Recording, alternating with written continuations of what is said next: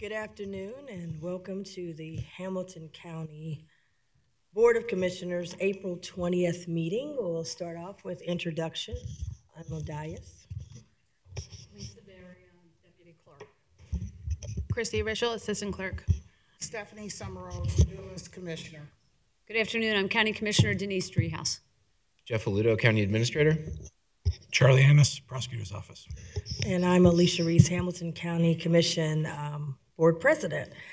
We start each of our meetings with a silent prayer, and a lot is going on, so we've got a lot to keep in our prayers, followed by the Pledge of Allegiance. So we'll take a moment of silence.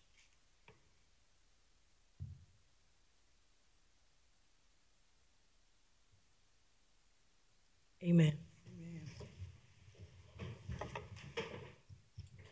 I pledge allegiance to the flag of the United States of America and to the republic for which it stands, one nation, under God, indivisible, with liberty and justice for all. All right. I'll make a motion to approve the minutes of the previous session. Second. Commissioner Reese. Yes. Commissioner Driehaus. Yes. Commissioner Summerall Dumas. Yes. All right. We have a proclamation recognizing Earth Day, and turn over to Commissioner Driehaus. Thank you very much, Madam President. We have two proclamations. I'm trying to remember who is accepting the proclamations. Oh, Ralph Linney and Brad Johnson. Please come to the podium if you would. We are delighted to be celebrating Earth Day, and we wanted to highlight some of the things that we as a county have been doing over the years, as Ralph would remind us, but also kind of ramping up some of the efforts of the county. And so thank you both for being here, and we'll let you talk a little bit about your respective organizations and some of the new things that are going on, some of the things that have been done over a number of years. But first, Madam President, I guess we want to read the proclamation and then have comments from others. Yes, you mentioned two. It's the same proclamation going to both. Gotcha. Yes. Okay, so I will start. This is a proclamation recognizing Earth Day. Whereas the first Earth Day was created 53 years ago to acknowledge that individuals, governments, and corporations have a responsibility to preserve and protect our environment. Whereas Earth Day served as a catalyst for the environmentalist movement in the 1970s by bringing attention to several causes which helped push for the creation of the Environmental Protection Agency and the passage of the Clean Air Act. Whereas residents of Hamilton County first organized around air quality issues after the creation of the Smoke Abatement League, founded in 1906 by the Cincinnati Women's Club. The new organization pushed the city of Cincinnati to create the Office of Chief Smoke Inspector, which was the beginning of what is now the Southwest Ohio Air Quality Agency, a division of the Hamilton County Environmental Services. And whereas we continue to face extraordinary challenges, including global health crisis, food and water shortages, a changing climate, unpredictable extreme weather events, economic inequities, and environmental degradation. And whereas through programs such as Mow Greener program, which replaces older gas-powered mowers with cleaner and more efficient electric ones, Hamilton County has drastically reduced the formation of ground-level ozone. And whereas Energy Star, a branch of the US EPA, officially recognized 5 of Hamilton County's facilities in 2022 for their outstanding performances in regards to energy efficiency and only lowering energy costs and waste, but also helping to prevent the release of unnecessary greenhouse gases. Whereas the Hamilton County region, when I said greenhouse gas, I was looking at your green shirt and I got distracted. I apologize. Whereas the Hamilton County region is currently in attainment for all US EPA National Ambient Air Quality Standards. And whereas since 2012, Hamilton County has reduced electric usage by 26.1% and water usage by 38.3%, proving itself to be a more than competent force against pollution and global warming through efficiency-focused and environmentally conscious policy. Now, therefore, be it proclaimed that the Board of County Commissioners of Hamilton County celebrates April 22nd, 2023 as Earth Day in all of Hamilton County.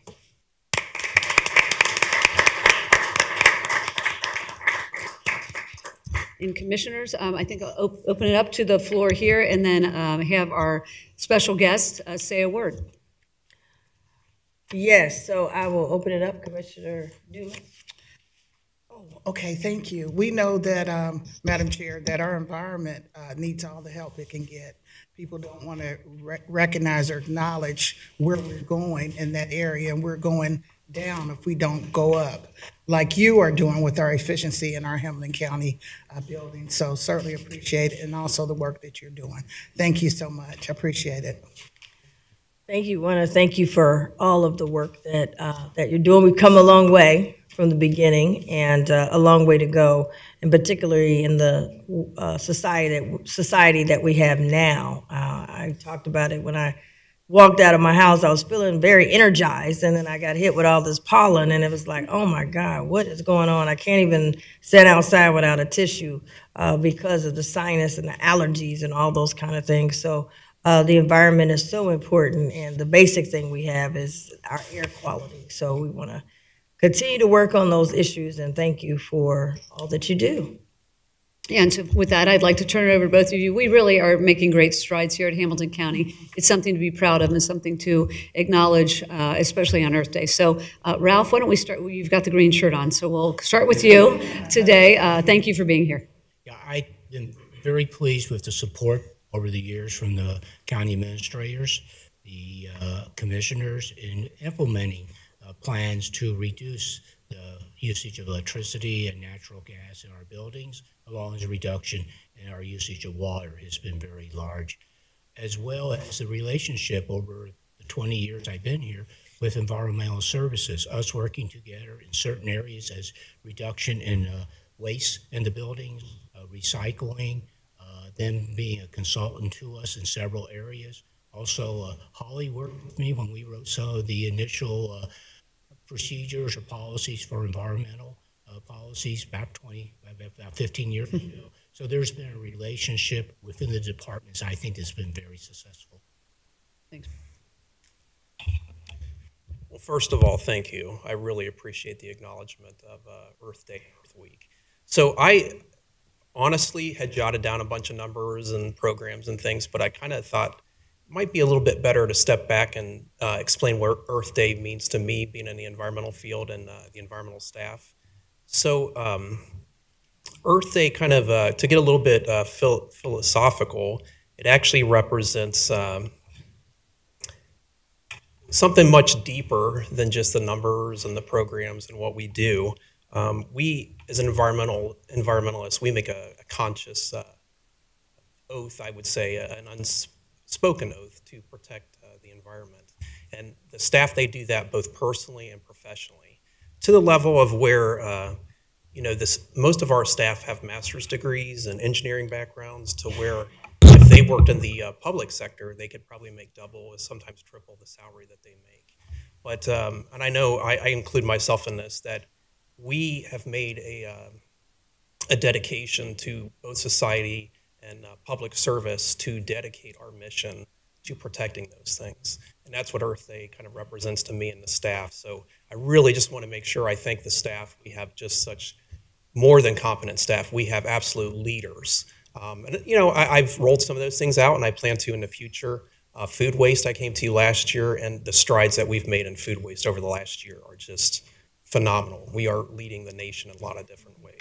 So just wanted to kind of double back on the passion and the drive that the environmental staff have, and just thank them, and thank you for acknowledging the work that we do. I appreciate it. Thank you. I just want to just pile on just for a second. We did pass the solid waste plan recently. And I do want to acknowledge that that is also a forward-thinking document where we are talking about organics collection, we're talking about universal recycling, we're talking about all the progressive things the county can do, EVs related to the environment. So thanks for your leadership, Brad, and yours as well, Ralph, and thank your teams for all their efforts. No, you're welcome. And just to kind of pile on to that, the EV Explorer. A lot of piling on going on. Is that environmental friendly? But so, yeah, it's just that I'm really proud to be the leader of the environmental department. And again, just tremendous, tremendous staff, and we have a lot to be proud of. So thank you. Awesome. We're going to come around and take a photo. Oh, sure.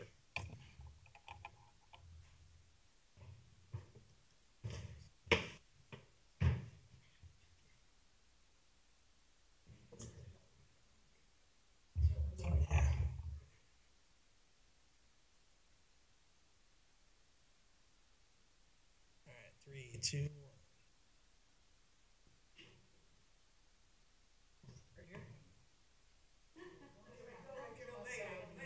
It's gonna cut you off. 3, 2, 1. Got it.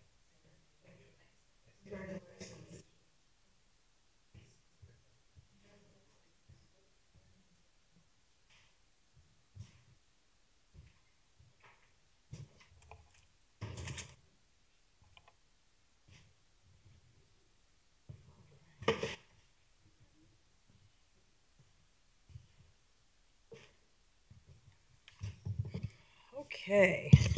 Now we'll go to public comments. Do we have any cards? Anybody on Zoom? No one? Okay.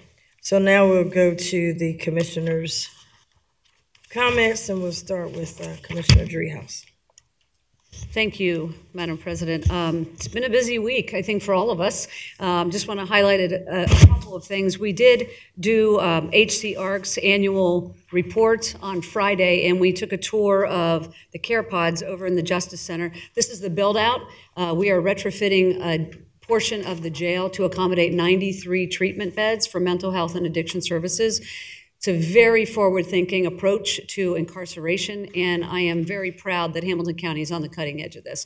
HCRC had a lot to do with that in advocacy to the state government for the $2.5 million that helped us do that build-out. And so we had a tour to let everybody see what we were talking about when it comes to this dormitory-style setting. And then we recognized that the overdose deaths in Hamilton County have decreased, which is different than some of the other trends you see nationally and other parts of the state. And so it's a tribute to the community and to our approach to addiction, which is one of trying to save lives and get people into treatment. So very proud of the work of HCRC and was proud to lead that effort. Also went out to Montgomery for their health fair, first ever health fair in Montgomery. It was a mental health fair, so it was really interesting and well attended, and another way to kind of talk about mental health in a way that maybe we haven't in the past and break down some barriers for people to access mental health care. I also represented the commission at the Melrose Place opening. This is a residential facility. We were able to participate with home funds, $400,000. The city also kicked in $400,000 with many other partners, and it is a great asset to the Walnut Hills community. So I represented us there and spoke on our behalf. And then lastly, was it last night? It was the night before last. We had the presentation from the Commission on Women and Girls. These are annual recommendations that come forward from the group. Mary Mounty, I think, is in the room. Thank you to Mary for helping with all things and helping getting that organized. But it was a really special night. We had other presentations that night as well. But I'm really thankful for the commitment of the women and girls that served this year and the recommendations that came forward. They are very strong. They deal with things like domestic violence, pay equity, period products.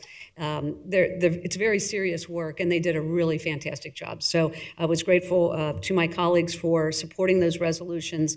But that was a big culminating event of many, many hours of work from that group. So I just want a big shout out to them and a big thank you for their volunteer participation in that. Thank you. Right. Commissioner Dumas. Thank you, Madam Chair. Just a couple things. And Commissioner Dreehouse, as you mentioned about the addiction level going down, you said it a little fast. So when you said D, unless you got that D, you might think you said crease. I just wanted to make sure that people knew that it's Decrease a decrease in not overdose an deaths. increase. So anyway, not to correct you or anything, but I want people to know because you and all of us have been working on that. And then another thing that's real helpful that you helped me with, Commissioner Driehaus, because my administrative assistant usually writes a list of everything I do during the week, and she put down that I was at the mental health fair. Well, I don't remember being at the mental health fair. And so I was thinking, I need some mental health counseling or something. But anyway, what happened, it was in Montgomery. I was not able to make it, and I knew that I was not going to make it because there's a legislative breakfast that comes up April the 28th that we'll hopefully all be there and participate in that. In addition, as was mentioned earlier, I did do the tour, went with the tour for the care pods, and just really great, as you were saying, and we all know it's out of the box thinking, so that was excellent to be a part of that. And then I had a meeting about the Brent Spence Bridge, which is millions and millions of dollars, billions it may end up being. And so just to look at where we're going with the Brent Spence Bridge and being proactive as it relates to inclusiveness and diversity is extremely important. I also attended the Emergency Management Agency Executive Committee meeting, and we just have the best director, Nick Crosley, and he's on top of everything in this county.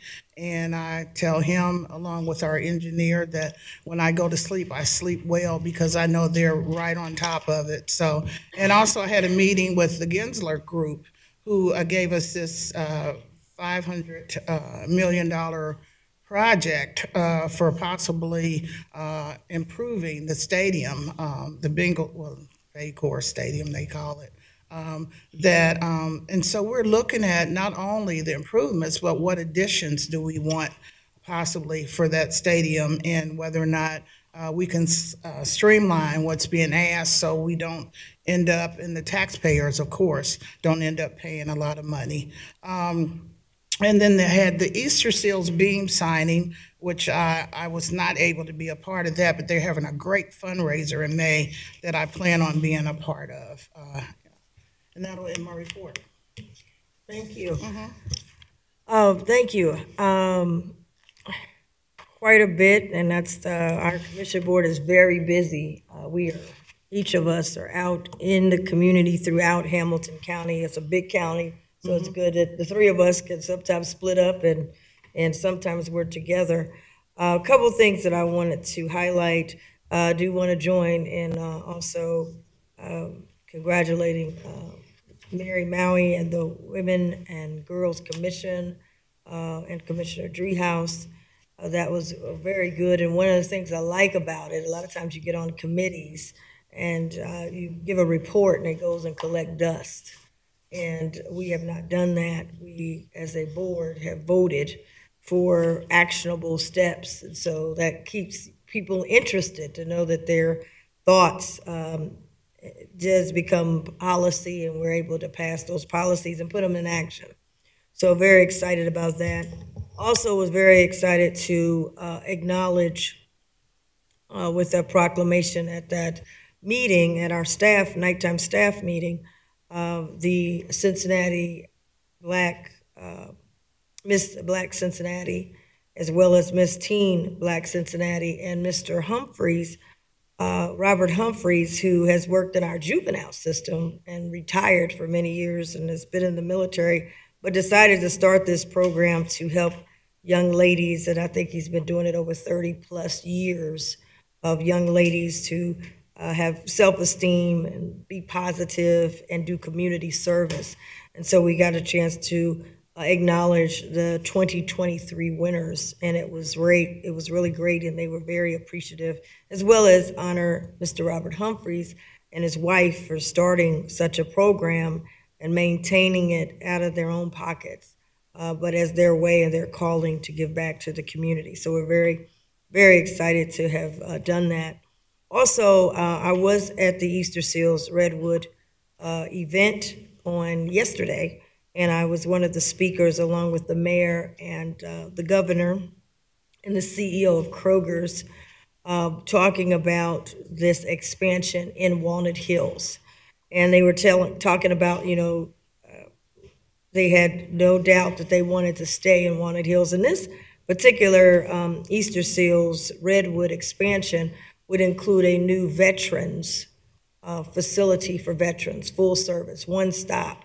And so many of our veterans have served our country, but when they come back home, there's nothing for them. There's nowhere to live, there's nowhere to work, there's nowhere for them to fit back into this society, and that's wrong. We thank them for their service, but we got to do more than thanking.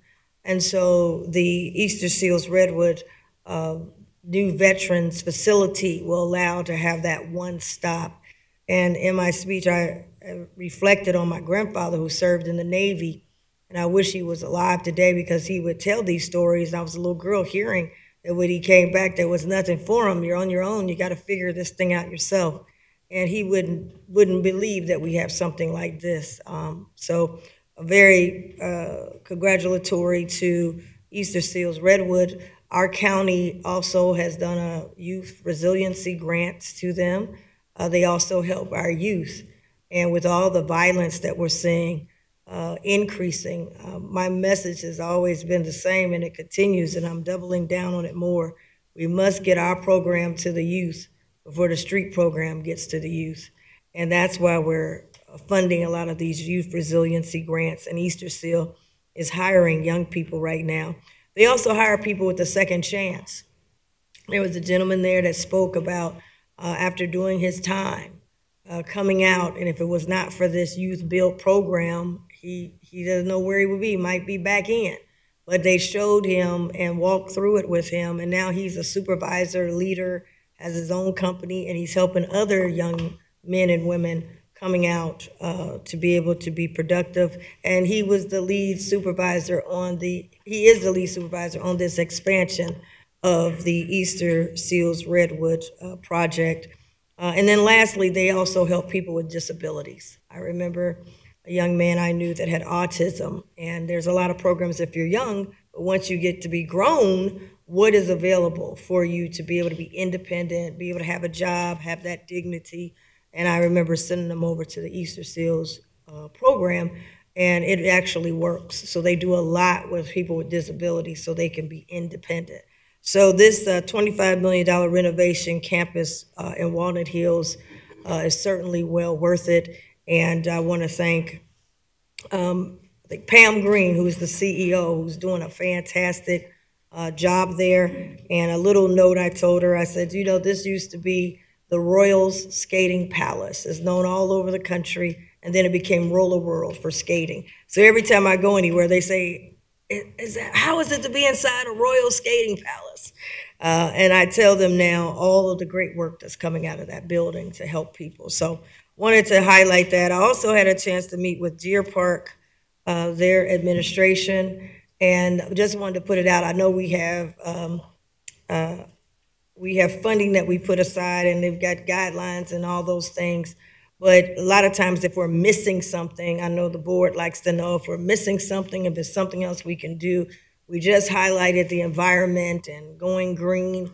They are looking to revitalize their park in Deer Park, and it's around Silverton, goes to Blue Ash. They have a great opportunity to refurbish it with walking and biking trails. They also want to put a pavilion where they can have concerts for senior citizens and youth. And unfortunately, they didn't meet whatever the RFP, we don't write the RFPs, but they didn't meet the threshold.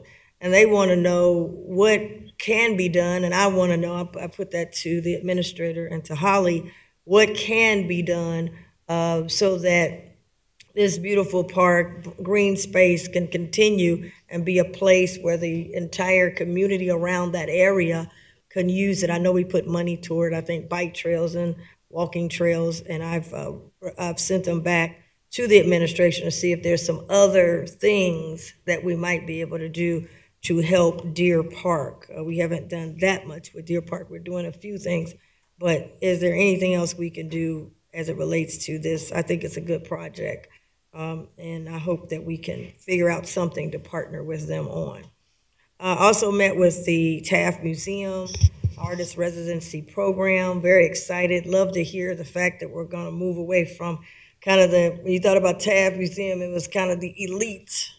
And this is from the new CEO. And now they're talking about more of a community center where everybody can come and everybody can be a part of everything that the Taft Museum has to offer. So I'm very excited about that. I mentioned Commissioner Dumas. You'll be happy to know I mentioned your program. I said, Commissioner Dumas' program that she initiated with us and we supported, we're trying to get tickets so that we can break those financial barriers. So I directed them to Director Patton to connect so that when they have programs, they can connect our youth to the Taft Museum. In addition, I also met with Mary Huntington from the Greater Cincinnati Realtors. We had the realtors here a couple weeks ago, and the realtors want to be actively involved as well with the affordable housing. So I connected them with, I just told them we'll connect them with Jeff. I also presented a proclamation on the Purple People Bridge to the Duke Energy line workers for the Duke Energy Line Workers Appreciation Day. As I've said, when we have these natural disasters or when the lights go out, they tell us to get to the basement and stay in. But the line workers, they go out and they don't know what's out there in the dark. And we are depending on them to get the lights back on. And so we wanted to definitely appreciate them as well. Also had a chance to give a proclamation to Donald Lawrence, who studied here at CCM. And he is a world-renowned gospel artist and started also at Southern Baptist Church. And he was in town for the classical roots. And also he wanted to see the Black Music Walk of Fame. So he got a chance to get a hard hat tour as well. And then I did also meet with Gensler and our staff and wanted to just make sure that for me, my position is the same as it relates to the bingo agreement that we have to negotiate. It's going to be interesting. I think it might be the first place in the country to have 3 women elected to a county commission that will be negotiating a major NFL contract deal and a stadium. And I think that's important. The voters voted for us, and I want to make sure that it doesn't appear that we're just behind and someone else is doing all the talking and the negotiating. We don't want that impression. I have also communicated to Gensler what we did in our meeting, that we need to get this information quicker so that it must be thorough, because that's the only way we can make an intelligent decision, and all options should be presented on the table. And they seem to have agreed with that. And then I asked the administrator to provide us with a calendar of a timeline that the people know, that we know, so that we can be as transparent as possible. Because this is the largest investment of public dollars into one entity. So wanted to make sure that that was highlighted. Those are just the highlights of what some of the things I've been able to do just this week alone.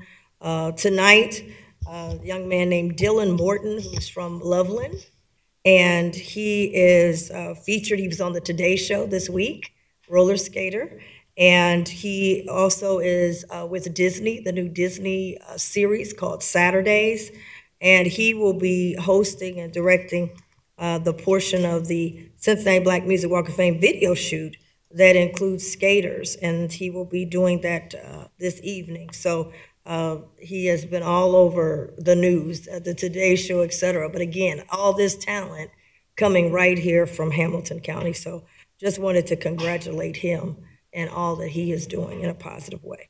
So those are my areas that I was doing this week, just the top highlights. Commissioner Dumas, you had something you wanted to add? Madam Chair, I was wondering if I could add one item on before Jeff got started. Yes, go ahead.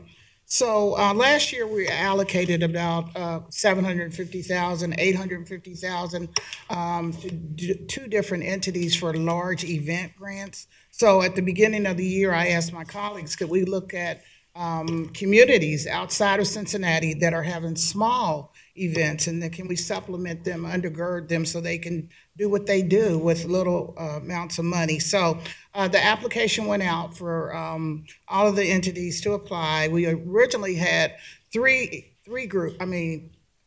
seven applications, and it went to 31 applications for small event grants. The maximum you can receive is $25,000. I'm sure everyone did not put in for $25,000, but Madam Chair, the reason why I brought it up is because I would like for this item to go in our staff meeting for next week to discuss the applications and who was accepted, and also at the same time to ask for a supplemental budget appropriation on Thursday, because I had mentioned I already knew we would get more than what we had allocated, which is $250,000, and I'm asking my colleagues to consider the possibility of additional allocation to fit the needs of the applications that have come in. Okay, thank you. Thank you. We'll look at that calendar next Tuesday or something, but I'll discuss that with your staff. Okay. And Mr. Aludo, when you, in your comments, could you also address I didn't address the ODOT part, but the part that we had gotten declined from the Brent Spence Bridge. And I know Mr. Beck is here, but then you said there was another step that we're taking. Could you include that in your comments? Sure. Yeah. Thank you. I'll hit that right now, Madam President. So the issue you bring up is that the county had put in an application, maybe the wrong word, but we had requested cooperating agency status for the environmental reviews associated with the Brent Spence Bridge project. So the NEPA process that the Federal Highway Administration and ODOT have to go through in order to build a federal project requires a complex process to review all of the environmental considerations with an infrastructure project that big. So it happens under the National Environmental Policy Act. And there is something called cooperating agency status, which would give the county a seat at the table for directly reviewing the specific environmental criteria that are associated with its responsibilities. So from our perspective, and as the board has indicated, we have a very specific role to play, specifically as it relates to the Metropolitan Sewer District. As the principal of the Metropolitan Sewer District, as a county sewer district, we felt very strongly that we should have that seat at the table. So we had submitted a letter to FHWA in that regard. They declined our request. They had indicated that that role is typically reserved for federal and state agencies, which have a direct role in writing a portion of the NEPA review, and also those agencies that could potentially essentially stop the project. So we had a follow-up call actually today with County Engineer Beck and myself, and one of our consultants had a call with FHWA today. Got some good information. I don't know that I sense them changing their opinion on this necessarily, but they did offer us some options to be more inclusive, to be more included in the process, that Eric and I are going to get together and talk through and provide the board with some options and see whether we want to pursue one of those paths or whether we want to continue to press the cooperating agency path. So I'll be getting back to the board very shortly with some options here. We can decide where we go. Thank you. I appreciate that because we're getting a lot of people asking us to do this and do that, and you can't really do it. Advisory is, as Mr. Beck said, our engineer, there's no teeth. We're good as long as we get along and agree, but when we begin to not agree, they only listen to the people that have any real power. So thank you for checking on that. You're welcome. So let's see, 2 quick comments and then a slate of by-leaves for you, commissioners. First of all, just tacking on to the conversation on Earth Day, for this Saturday, I do want to thank all of the county departments specifically that have a role in doing something that helps protect the environment. And as the board knows very well, but the public who might be watching might be interested to learn, you heard of some of them that were up here today, but everything from environmental services, which oversees air quality and works on solid waste and recycling issues for the county, to county facilities, that is very directly involved with an organization of this size that has this many buildings. The amount of energy and the amount of water that we use, absent the efforts of our county facilities department to steward that effectively, we would be much more impactful on the environment than we are. And Ralph and his crew have done a great job of keeping our energy and water usage low. Also, Metropolitan Sewer District, we were just talking about the impact of the Metropolitan Sewer District on the environment and the work that they are doing, not only as it relates to energy usage, but also the impact of treating that wastewater, making sure that we're reducing overflows, that type of thing. And then the Soil and Water Conservation District, which is also heavily involved with water conservation, with watershed management, with controlling soil and erosion, controlling soil erosion. They are also a very heavy, significant part of our environmental efforts. So I just wanted to note that, given that we are going into Earth Day this Saturday, that there are a lot of county employees who deal with this very directly. And this is if the commission would allow me just to go down a bit of a rabbit hole real quick. I know Michael Patton, I think, is here, and he's also here with John Nelson. John Nelson is the prior director of the Soil and Water Conservation District here in Hamilton County, and has been poached, a friendly poach from Job and Family Services, to now serve as their operations coordinator over finance and purchasing and contracting, those types of things. So I did just want to provide the opportunity very briefly, because I know Michael has to leave in a minute or two. If the board would allow me, just to allow Michael to introduce John here briefly. I know the board already knows him, but you're going to be seeing more of him in a different capacity, and thought this might be a good time just to allow for that. I appreciate it, Jeff. Thank you for the opportunity. We're more than happy to have John come aboard, Assistant Director of Finance and Operations for Job and Family Services. For a little over a year since I've been in this capacity, we've had that particular position be vacant, and so I'm really excited about John coming on board. He was an exceptional candidate and led the pack in terms of competing for that position. And so we've had some conversation over the last year internally about where things stand as it relates to our contract, fiscal, our relationship with the auditor, and how that process works. So John and I have talked really early on about that process, and really looking at and digging into that a little bit more closely to make sure that we have a really good workflow in place, so that we are consistently making sure that the contracts that we enter into with our families, and also just general contracts we have at JFS are being met and intended to. And so we're happy to have John. Brought him to the meeting today in a different capacity, so you'll be seeing more from John in that regard. So John will be responsible for contracting. So Laura's on the call. Typically, Laura will report to John, as well as you guys know Mike Hiles as well in fiscal. They will also report to John in that capacity, in addition to information services and building services work. So he's a broad scope of responsibilities, but he is certainly up to the task, and we really look forward to having him on board at JFS. So thanks for the opportunity to introduce him. Thanks, Michael. And Congratulations. And I would just add, and those on county staff know that I'm always good for a good movie quote. And I can say that when that there were a lot of jobs that were available that I know folks in the county were thinking of John for, and I know amongst all of our executive leadership team, I think it was in Top Gun, where the words "hearts are breaking across the world tonight," because John Nelson is off the market. So John, glad Michael got you, and just happy to keep you here in the county. So thanks. Wait a minute, John. You got to get on camera, so when we send all the folks calling us to you, they'll know who you have a face. Congratulations. Did you want to say something?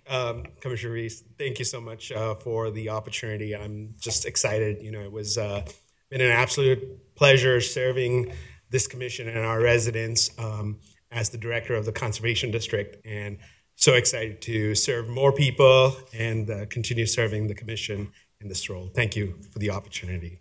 Thank you. Congratulations.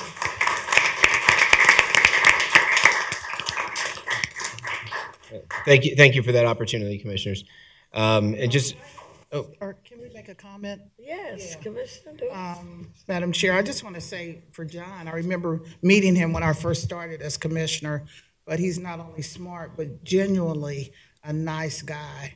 And so and that's important, especially when you're talking about job and family services. How do we relate to our people? And so I just know that you'll do a great job. So thank you for coming on. Vice President Dreehouse. Well, my experience with John is very different from that.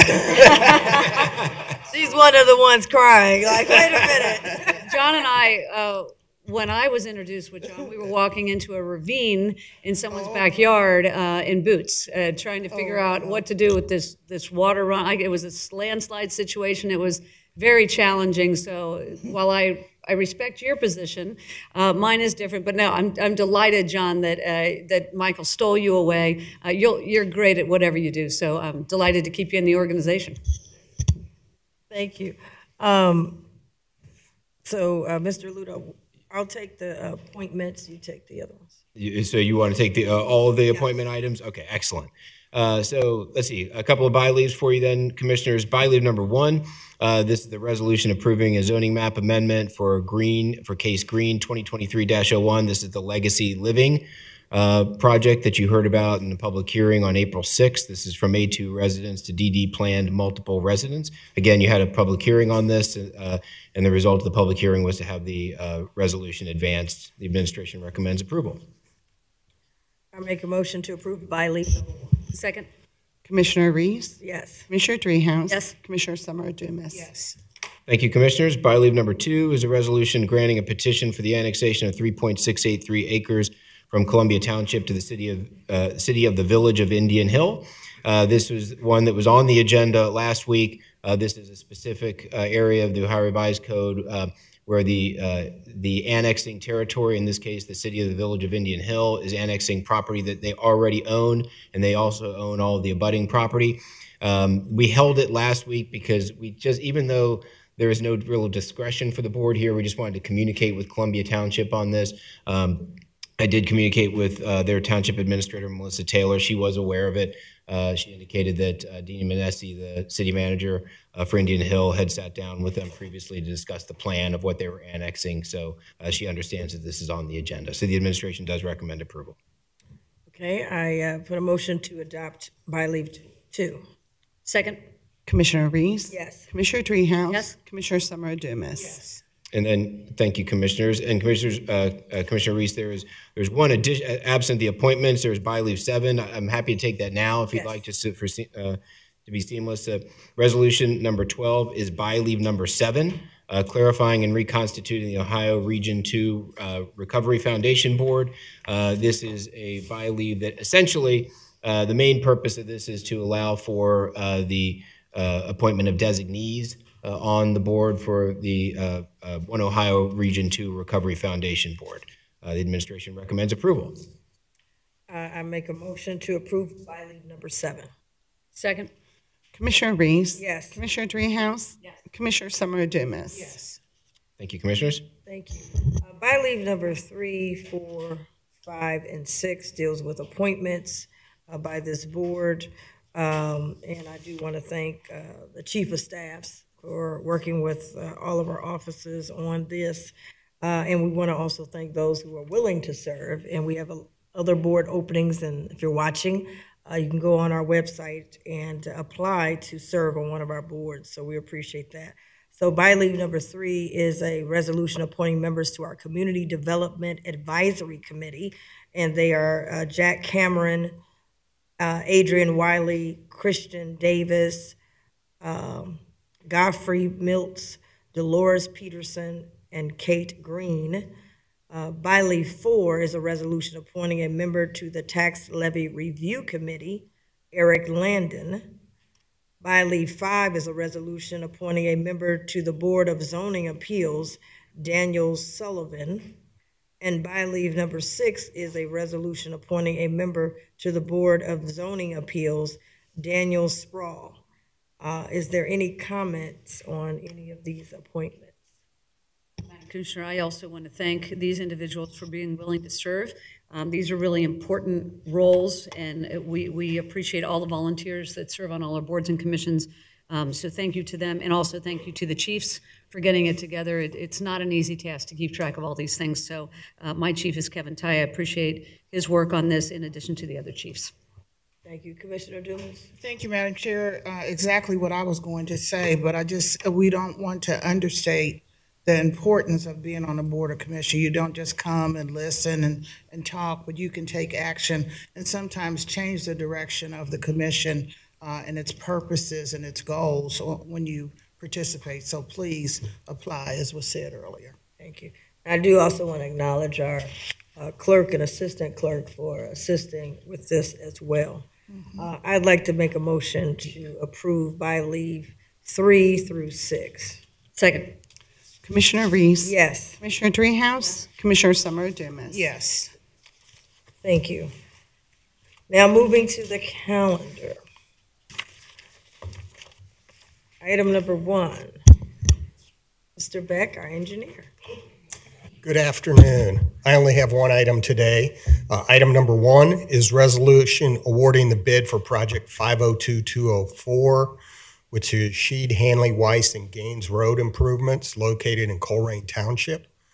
We went out to bid on March 9th for this project. The engineer's estimate was $2,040,000. We had a low bid, a successful low bid of $1,929,215.70 by Rack and Ballauer Excavating. So the good news is we were under our estimate. The funding for this will be permissive auto funds in the amount of $1,029,215.70, matched by an Ohio Public Works grant of $900,000. So this would allow us to award the contract to Rack and Ballauer. I'll open up for questions. Vice President Dreehouse. No questions. Commissioner Dumas. The amount of our savings was what? From the estimate, we saved we were about $100,000 low. 100,000. Great. Thank you. That's all I have. We like saving money. We do. Great job. I'll make a motion to adopt item number 1. Second. Commissioner Reese? Yes. Commissioner Dreehouse? Commissioner Summer Dumas? Yes. Thank you. Thank you very much. Thank you.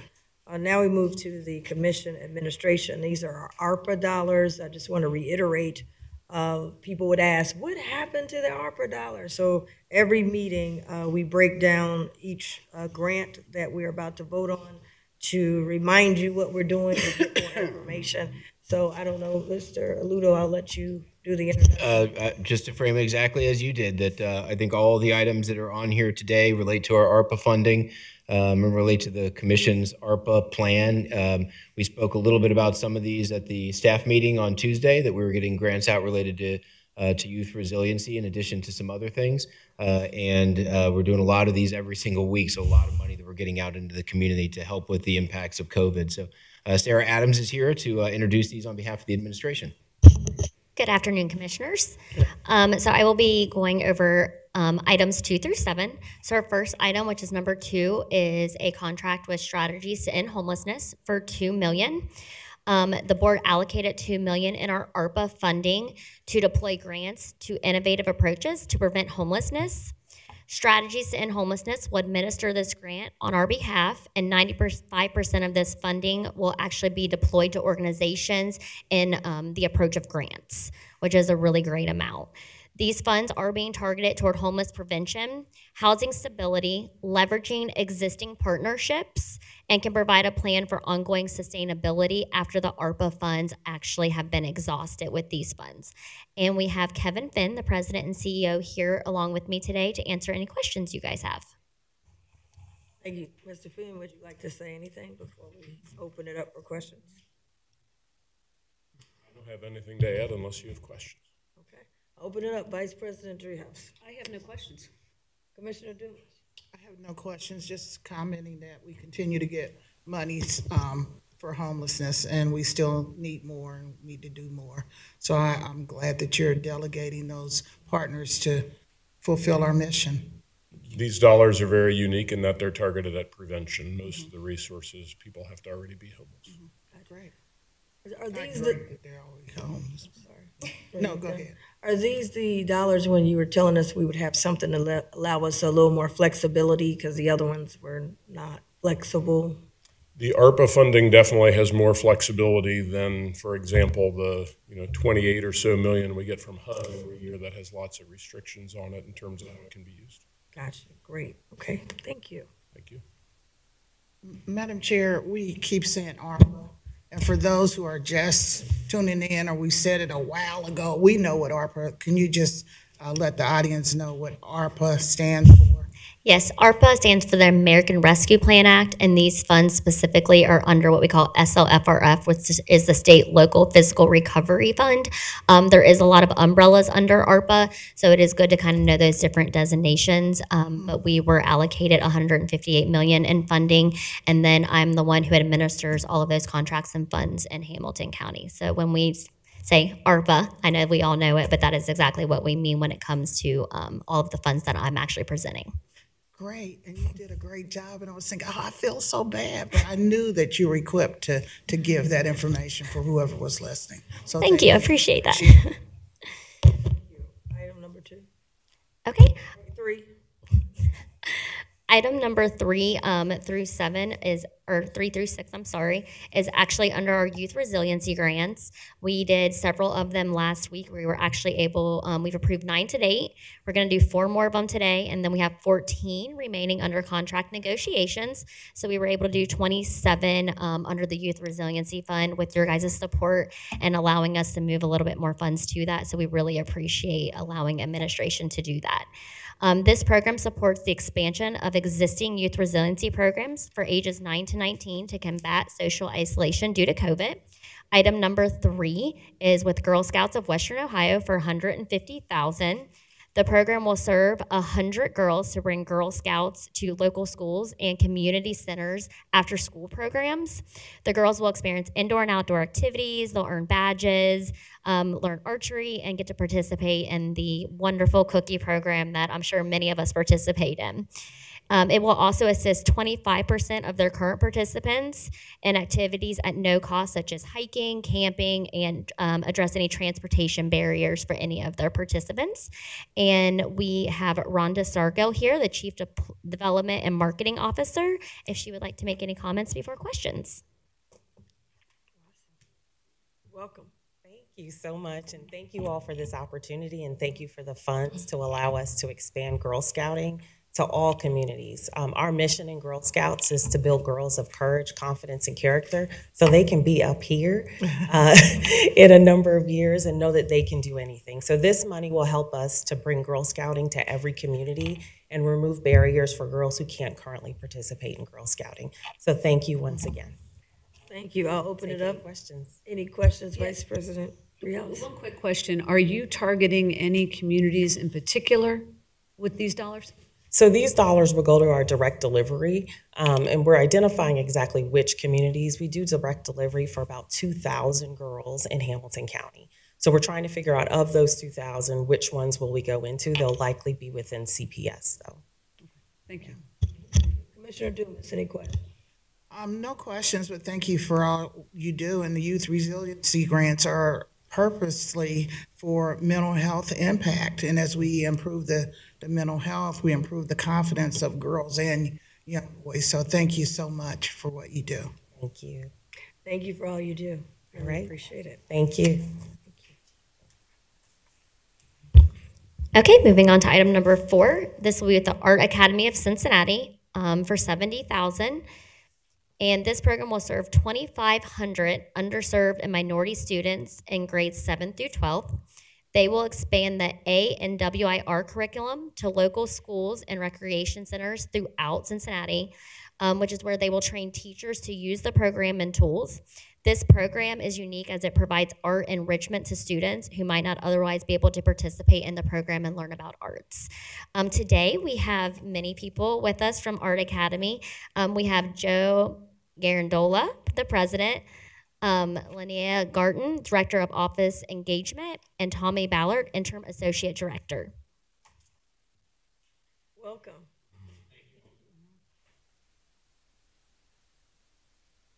I just want to thank the Commission and Sarah for all the amazing work that's been done for this youth resiliency process with our programming.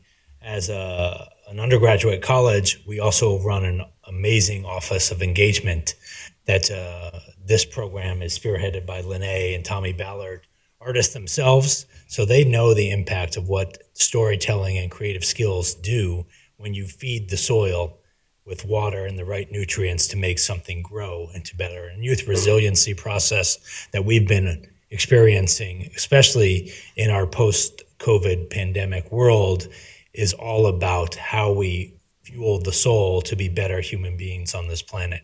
So thank you for this opportunity. It's always hard to follow, Joe. Thank you, commissioners, for this opportunity to expand our programming in the Artist and Writer in Residence, not only to support creative youth in Hamilton County, but also support the salaries of artists. As you know, there's thriving talent in Hamilton County, and we appreciate the opportunity to support those artists as well as youth creative recovery as, like Joe mentioned, we exist in this post-COVID world. So thank you very much. Hi all, thank you. As the Artist and Writer in Residence Program Manager, I wanted to ask if there was any questions about the program or the use of the funds. Yep, we'll open it up, Vice President. I just want to say that's very brave of you when you didn't do any of the presentation. So I have no questions, but thank you. Thank you for what you do. He's the brain of the group. Yeah, that's right. So Tommy is an amazing artist. He brought the program to us and found out and researched it. So, you know, we have a small and mighty team, but as we approach Earth Day and what that means, we rely on one another to bring these things to our students to get them out. So Tommy's led the process, and so we think he should be the best one. Okay, now, Commissioner Dumas, you have the was floor. out of order. But I knew when I said he was a brains, but you know, to be artistic takes brains too. So thank you all for what you do. I appreciate it. Thanks. Thank you. I do have a question. Absolutely. In terms of recruitment of artists, are these folks that already are artists? Or are we talking about young people that you're trying to, that they don't know if they have it, but could get trained to have it? Absolutely. Are you talking about the teachers or the students themselves? The students themselves. The students themselves. So the students themselves are really emboldened to be artists from the very get-go. So there's no delineation between non-artist and artist. Every student that we work with we come to them as artists. We call them artists in the classroom, and there is no, you have to do this to become an artist. It's ingrained in them. So really, the beauty of the program is that we embolden their creativity, their critical thinking, and their collaboration overall. And with that, they're able to come to terms with their creativity, and their imagination is integral for their future.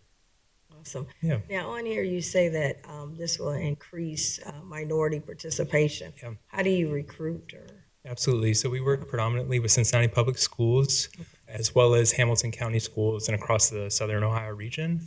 And with that, we used data such as the free and reduced lunch program, as well as student statistics to make sure that our engagement is strategic, to make sure that we are impacting students of color, students of economically disadvantaged students for the majority of our curriculum. Majority of our time spent, we're working with students who do not have access, do not have the time in their school day to feel like an artist or engage in studio practices or studio projects as an artist.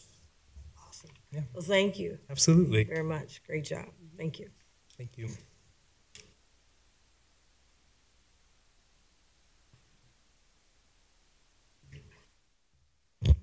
Okay, item number 5. This is with Block Ministries for $198,487. Their program will serve 225 low-income youth ages 10 to 18 living and or attending school in the Price Hill neighborhood. They will expand 2 after-school programs and add more activities to build connections, increase hours of operation, and add additional staff to supervise and mentor youth. They offer programs such as sports, outdoor activities, arts, recreation, tutoring, and healthy meals. Block promotes increased self-esteem, self-image, learn skills to de-stress, I might need to learn a few of those. And emotional regulation. And we have Stephanie Russo, the grants director, here to make any comments before we go with questions.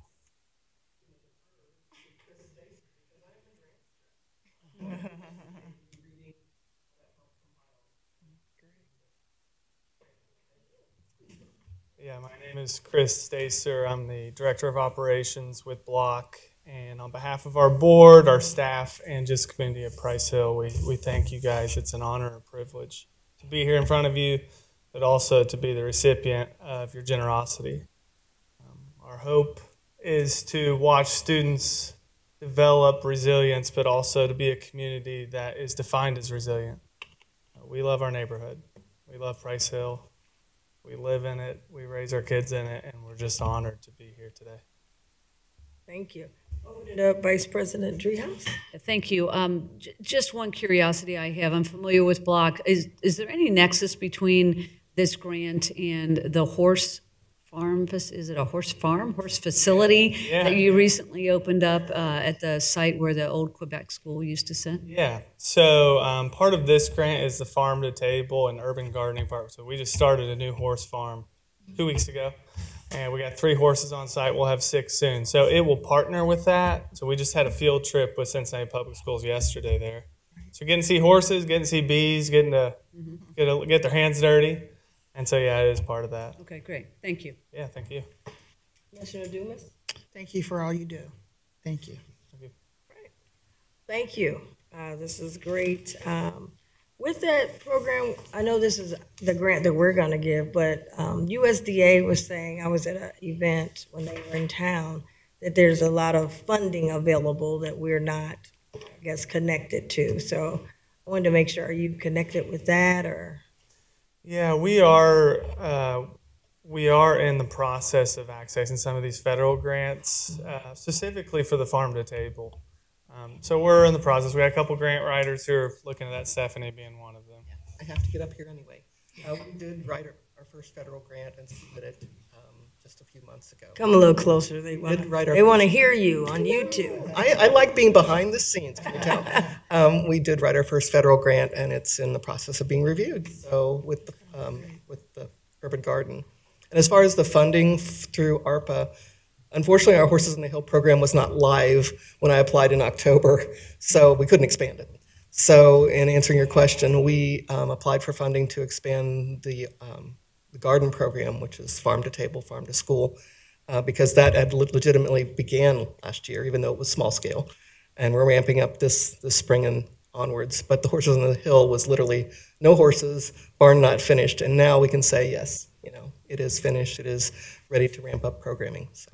Gotcha. Thank you. I will just ask Mr. Aludo, we had a presentation maybe last year, end of last year, or beginning of this year, and I had asked about that, getting more funding for Hamilton County. We had someone present that's with our organization. I can't remember who it was. So can we just make sure we connect them with we were trying to get some more USDA dollars. Yeah, I think that was related to like a community garden or food composting matter, I think, through environmental services, I think. Yes.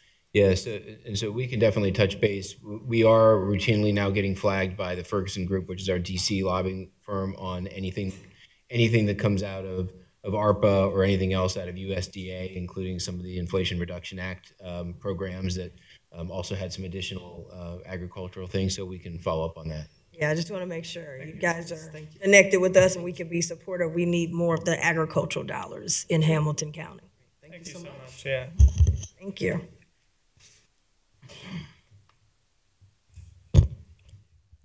And for our last youth resiliency, item number 6, it is with Artworks for $224,000.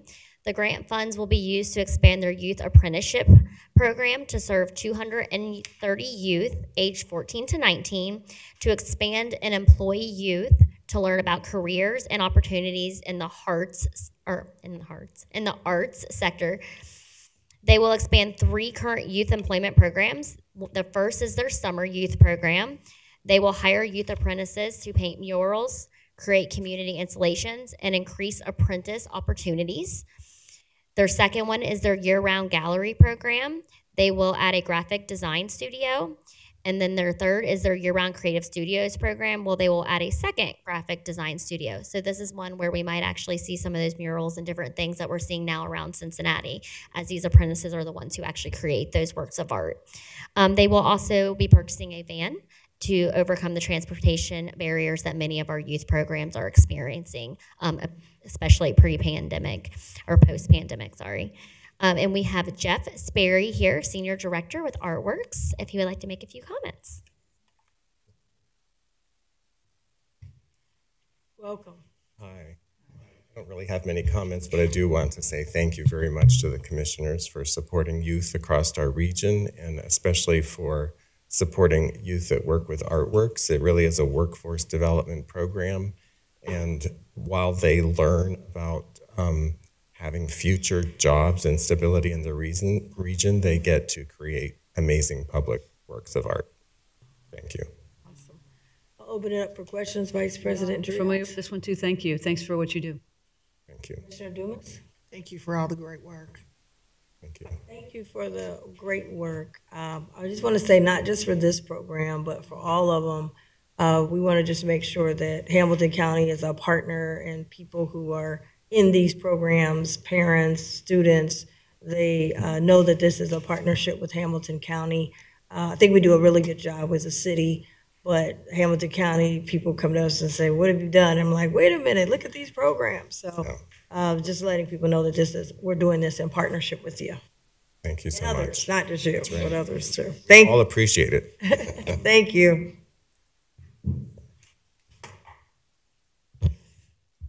Okay, and for item number 7, this is the last one on the agenda for myself today. This is under workforce development grants.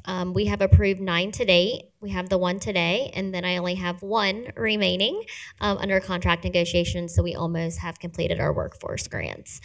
This is an expansion of existing workforce development programs and 6 of the in-demand careers. Today, it's with Cincinnati State Technical College for $225,000. They will utilize funds to expand their medical assistant apprenticeship program and serve up to 60 students, including underemployed and incumbent workers. One of the challenges to low-income students in completing their degrees or certification is their abilities to not to be able to work while they're actually attending those programs. That's what makes this program unique in comparison to some of the others. They have their expansion seeks to address this challenge by providing a 6-month earn and learn program, the apprenticeship model that allows students to gain experience at a physical practice while completing their medical assistance coursework. So all of their students will be able to work at least 30 hours a week, make $15 per hour, while at the same time getting their certifications or their degrees. So that makes it a really unique and great program for all the students. And they have a 90% graduation rate, which is actually phenomenal. And we have Robin Hoopers here with Provost. I think that may have changed on me now that I'm looking at my notes and I met people earlier. So Cincinnati State, if you want to come on up and address any questions.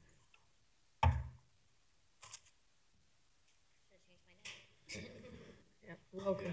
Good afternoon. I don't have any comments to add to the substance, but I would like to say that I'm here on behalf of the college and President Posey, as well as on behalf of Health Collaborative. And we're very excited about this opportunity. This program is something that we launched about 1.5 years ago in collaboration with the health systems and those partners working with the Health Collaborative. And not only is there that, actually it's been 100% graduation rate, 100% employment placement rate, but it's also 100% in their certification, and that's key for those individuals because that becomes a portable credential. It's their first step into the healthcare that they can then build upon if they want to go on into nursing or something beyond that. So we're very excited about this, both for the individuals that it will impact, as well as for the gaps that we have right now with medical assistants in our community. So we're excited because I think on both ends of that pipeline, it'll make a real difference. And on behalf of the Health Collaborative and on Cincinnati State, we thank you. Awesome. We'll open it up, Vice President Drew. Yeah, thank you. Thank you for commenting regarding this program. I think this is exactly the right model. because I know the challenge has been getting folks into programs where they can't afford to stay because they have to be working or having some kind of income. So I think this model makes a lot of sense. And as you say, in a field where we know we've got a deficit. So thank you for what you're doing. Happy to support this program. And Madam President, before we finish up with, we've done the workforce development, we've done the youth resiliency, and this board has prioritized these areas for ARPA dollars, but I do want to remind everyone that the ARPA dollars came from the federal government, and we sometimes forget to thank the federal government and the Biden administration and the Congress for recognizing the needs on the ground post-COVID. And so here we are able to create these partnerships and support all these programs only because the federal government allowed us this opportunity to do so. So I forget myself, so I do want to big plug to the federal government for the resources to allow us to do this good work in partnership with all of you in the room. Yes, thank you. I don't think we forget. we forget to mention them. We forget to mention them, but I was going to mention them at the end. But you're right. This is a partnership, though, between the federal government and then us, because they released the money, thank God. But then we have to get the money to the people, and that's what we're trying to do today. We put them in the pots, but now we're trying to get it through your organizations down so the people can touch it. They said, I've seen it on TV, but when is it going to hit my doorstep or my community? When is it going to help me? So that's why we want to take time out to have these presentations, so you're just not a number and a PowerPoint, that people can hear about the program, know who has the money and what are we doing with it. So I certainly agree, because they're going to be asking us when we were all at the White House, what did you do with the money? We released the money. So we do definitely thank the Biden administration for helping to bail out the American people. Commissioner Dumas. Thank you, Madam Chair. We have a great track record of what we've done with the money and great record keeping, and we know that developing work skills changes your entire quality of life. So this is just really awesome what you're doing. And as we talk about ARPA dollars, we have to, as a board, designate by 2024 what we want to do with the dollars, and we have to implement all of it by 2026. The one thing I don't want to happen as we're giving out all this money is that people get dependent on. They're not going to get it again. It's a one-shot deal, and so we need them to be able to enhance their fundraising, to be able to develop programs and not knowing necessarily if you're going to get additional money. So we don't want people to get dependent on us, but it's great that we're able to do that. Yep. And I just do want to say about this, that's why this program is important. When you get out of here, you got a certification that you can use and take someplace.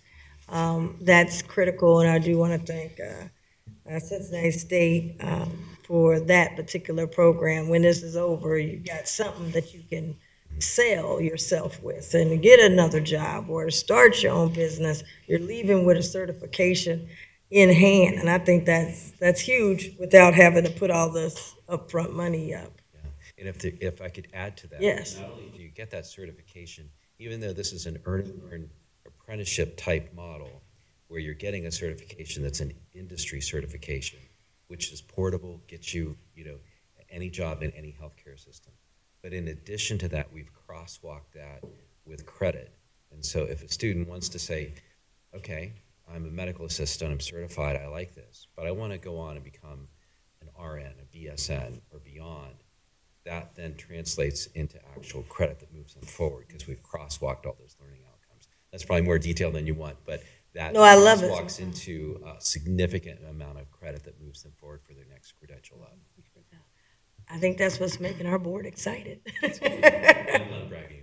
This is great. Thank you. Thank you. That's it. Yep, thanks for letting me present today. This is awesome. Commissioner Dumas, I was going to wait and see if Commissioner Driehaus had anything. We're getting ready to vote, I think. I'm just ready to vote. That's why I moved. Vote. Okay, well, I have a comment. Yes, ma'am. Where did she go? Woohoo!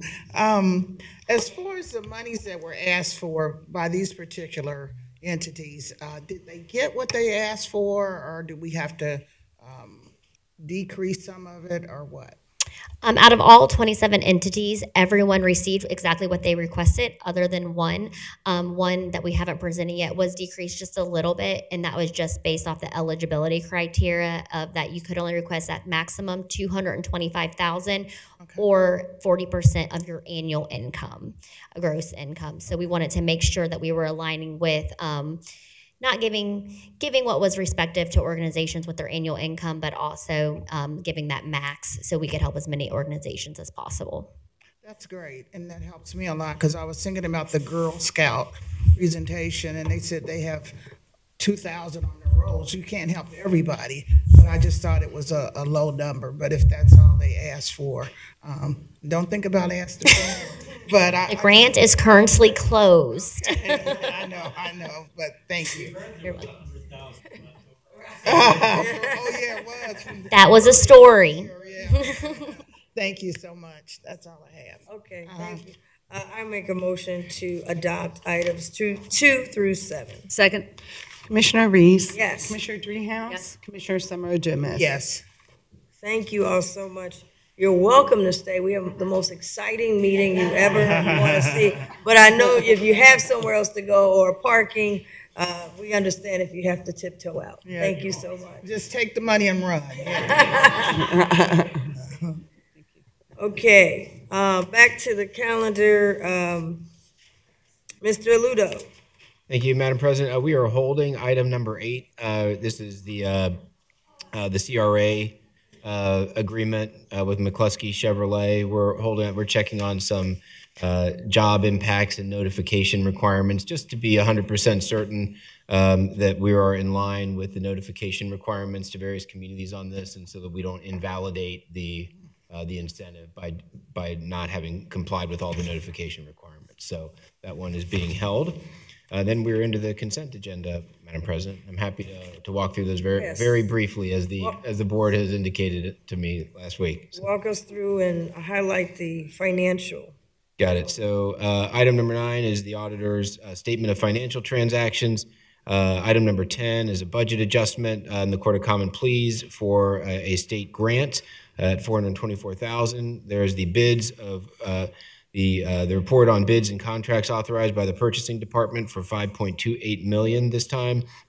There's a resolution for a legal services billing in the prosecutor's office at $11,521. There's the purchase of a Dodge Durango in the Hamilton County Sheriff's Office at $38,441. There is a resolution for a revenue contract. This is the agreement between the commissioners, the Sheriff's Office, and Anderson Township for police protection services at $13.5 million over 2 years. There is item number 15 is a resolution of a contract awarding an RFP for security services with NSG at various county buildings for 2 years at $768,000. There is a resolution authorizing an invitation to bid for gasoline and fuel services at various county facilities to 2 different firms.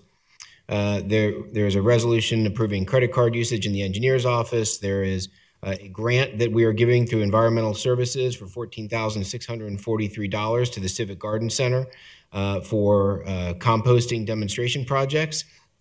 Items 19 through 29 are all JFS contracts. The vast majority of these are for foster care and group home contracts. There is one on here, item number 28, which relates to domestic violence education through the YWCA. I raised that only because it was referenced at the staff meeting on Tuesday as we were going through the Commission on Women and Girls report. And then finally, we have items 30 and 31, which are 2 grants that we are giving through planning and development. The first is $72,000 to Silverton for some pedestrian improvements at Montgomery and Plainfield Road. And we have a home partnership agreement for 4 single-family affordable housing units in Lincoln Heights at $300,000. We also have the treasurer's report for March, and we have 1 travel request for the coroner, 1 employee to Columbus, Ohio. Thank you. I'll open it up for comments or questions. Vice President Treehouse. Thank you. I just wanted to note item 14, which is the contract between the county, the sheriff, and Anderson Township for sheriff patrols. My understanding, it's a large dollar amount, it's about $14 million.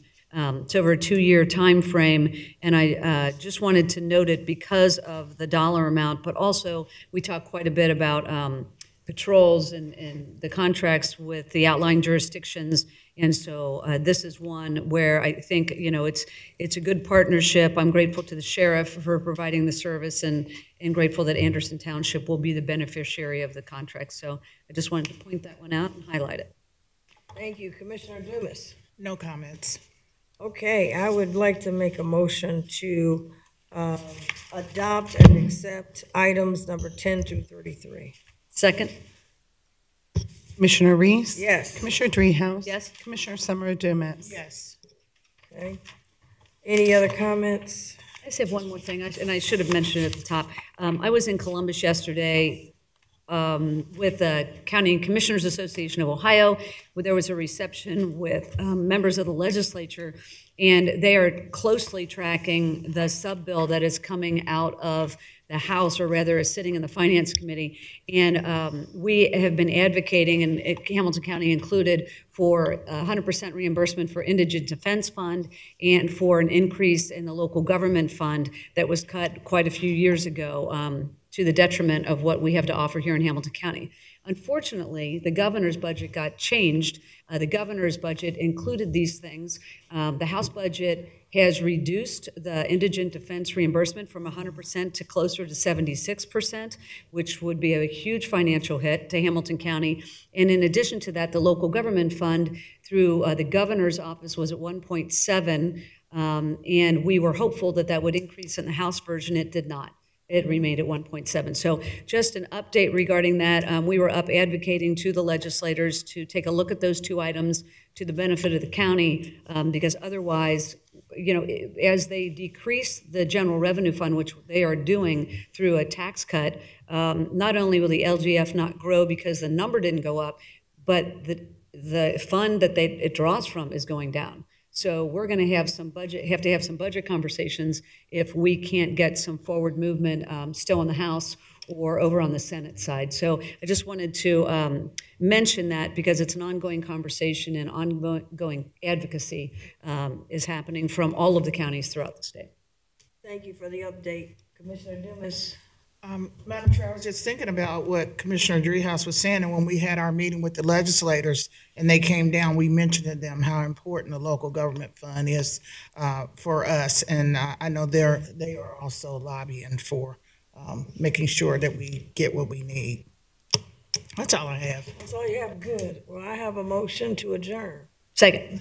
Commissioner Reese? Yes. Commissioner Dreehouse? Yes. Commissioner Summer Dumas? Yes.